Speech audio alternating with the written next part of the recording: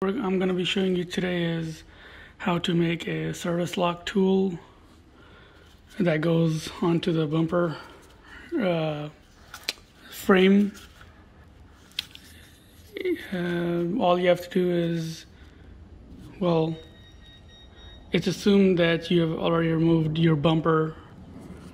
Once everything, including these bolts and quite a few bolts here, once they're all removed, and then the same thing on the other side, you're gonna need to choose one of the 4 bolts. Depending on which one, it doesn't matter. You would need to insert that service locking tool inside. So after doing a lot of research, I don't think it's worth paying that much price. So I'm gonna attempt to make one myself. $80 to $100 for a piece of bolt and a pipe. I think that's just crazy. Figured out that the size for the screw is an M8 1.25 by 90 millimeters. Now, BaumTools is the one that actually sells that service tool as well. I've contacted them. They said that the strength for the screw is class 10.9, but I think a class 8.8 can work as well. So I went to Home Depot or any hardware store you can go to, and I bought an M8 1.25 by 90 millimeters. It's at 8.8 strength, which should be fine. And this is exactly how it looks like.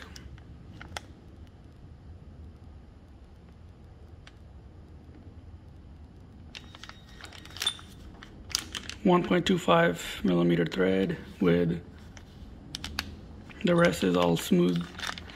And then I couldn't find any other pipe. I mean, well, I could, but there was what I'm using is a 1 by 4 inches galvanized steel. This is stronger than the one that's being used by the service tool, but get a 6-inch one and you can remove all these grooves, and you can cut the grooves and only use a smooth one. But what I'm gonna do is, I don't think it matters, is I'm gonna use all of this and then just cut a little bit off from here and then insert it into the screw. And then you also need some M8 washers.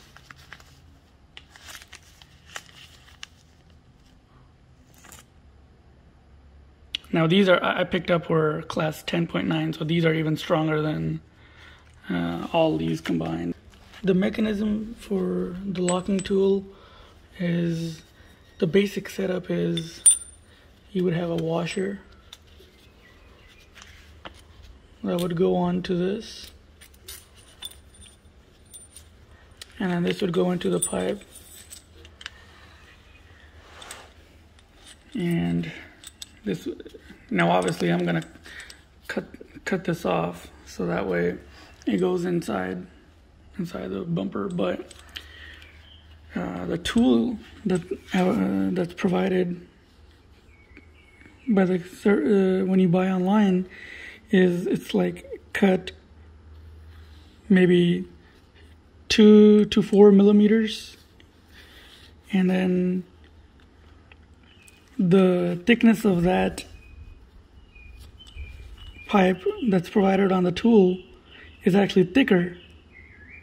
So it's not really going to make a difference, because with the homemade setup, this is stronger. I'm not gonna even cut this part out and just leave it as is, because it's gonna provide a lot of support. Actually, I don't know why that service tool even has a cut, because that just reduces the integrity of the of the pipe. So I went ahead and removed one of the screws from the bumper bar. It looks like this. This is actually longer, but you could take this one out and use this one in there, but then you would have no bumper bar support or that little tube, because remember, you're only putting two screws, one on this side and one on the other side, held by this, and then you're putting a lot of weight on this. And while these are strong, these are class 10.9 strength, I don't think you want to take that chance. So you could use the bumpers, but I would buy like a pipe. So I would say like buy a, since this is big, I would buy like a long one. So if this is going this way, I would buy like maybe a 6-inch and then put her in there, and you can actually still pull the bumper out. The pipes, I mean all of this, so these screws were like, I think like $3 per two for $3.29 from Home Depot, and this was like $2 $2.50, $2.40 each, and this was 75 cents for 5-pack. So if you don't want to spend all that, I mean all that total was only like about $10 to $15. And then for this, all you would need is just a pipe. So you just buy 2 pipes, and that would be like around $3 to $5, and you could still take the bumper out. I've actually bought, as you can see, I bought 4. So what I'm doing is I'm gonna use this side and that side. So I'm gonna put 2 on this side and 2 on that side, more support. And just in case, I do have it on top of the brakes and some form of platform, but I want to test to see if this works. And if it works, then I just saved myself a lot of money. So what I'm going to do is cut from this part, and then there's like about 6 grooves of space that goes in, that's left to be put inside. So I'm gonna cut a little bit from here, and that should be good. And what I'm gonna do is use a Dremel and cut the pipe.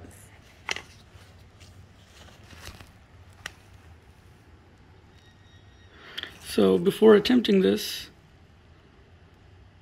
please make sure that you are wearing safety glasses, because this is cutting metal. You don't want this getting in your eye. So please wear a safety glasses.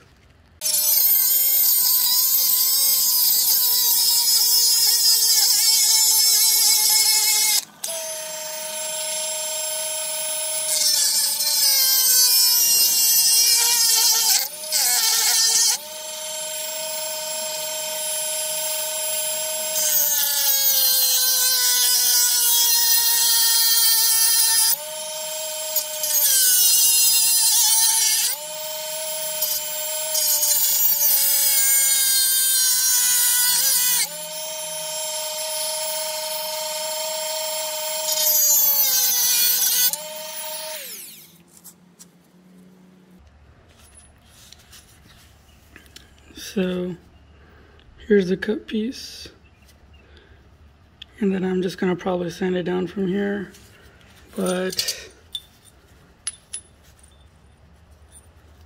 I would go right there, and then just cut a little bit from there, and that should be the tool.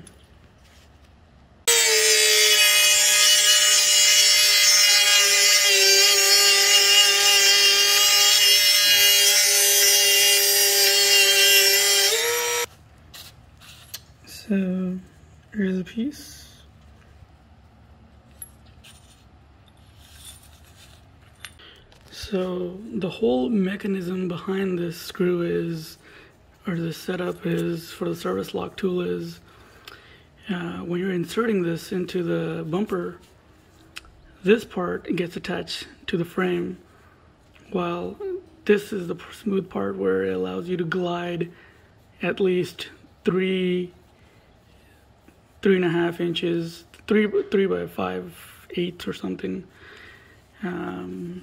which is plenty of room for you to be able to work around, surprisingly. So, but yeah, when you're cutting the pipe, just make sure there's at least 6 to 7 grooves available. So like 1, 2, 3, 4, 5, 6, 6 to 7, yep.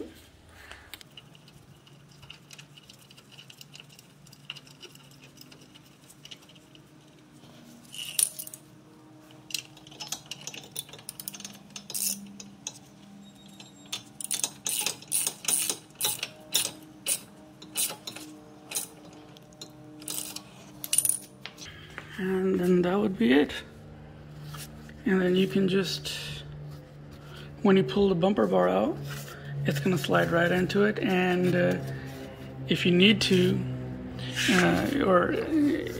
you could use a bigger washer, but I'm not gonna really let it go that far. But you can pull it all out here. It's gonna get to the end because this is the exact size length, approximately. And yeah, there's your tool. And I'm gonna do the same thing for the other side. And I wanna make 3 more, all for $15. I mean, you could do it for $3 to $5 if you're only using 2. So here's the finished product. Made 4 of them.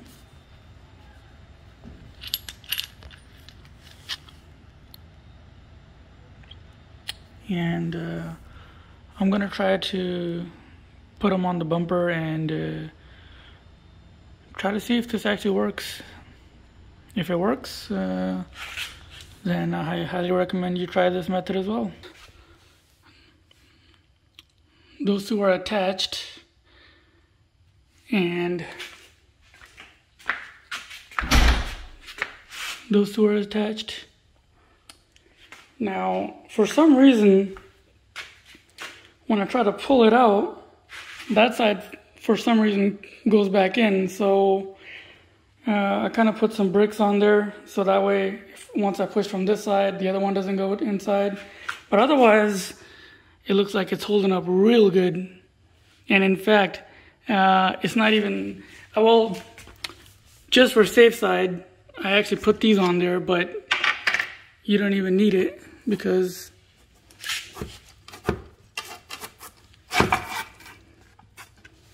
just trying to show you how there's nothing holding it other than the setup that I did, and it worked out real well. But so just so give you an idea.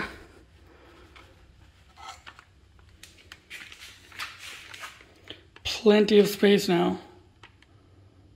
Unbelievable amount. The only reason I actually took this out further was the radiator pipe and this hose that connects from here to here. So if you need to access the high pressure fuel pump or the vacuum pump, the thermostat, there's just no way to, let me just try to put this light here real quick to show you.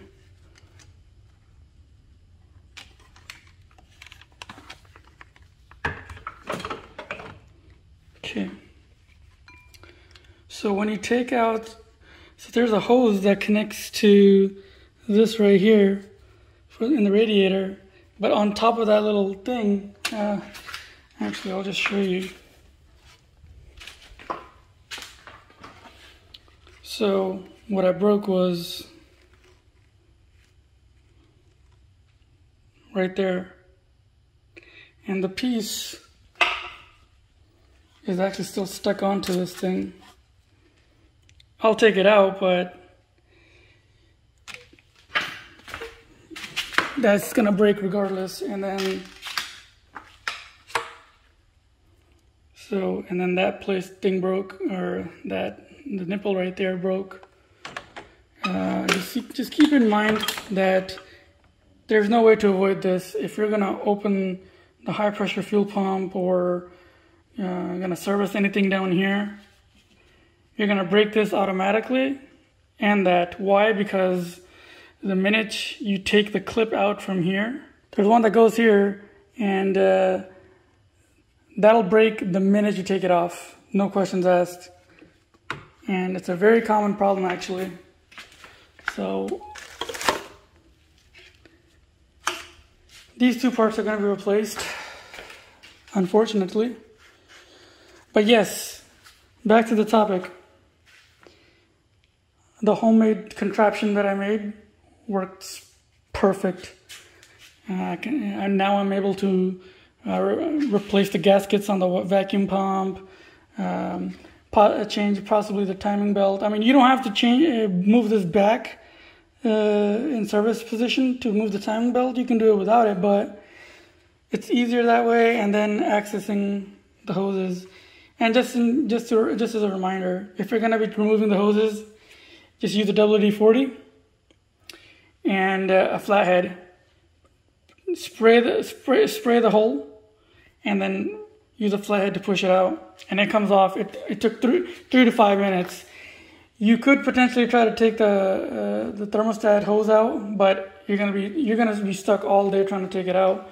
So it's just 10-minute thing to pull this back, and 5 to 10 minutes to remove the hoses if you do it properly. So yeah, success.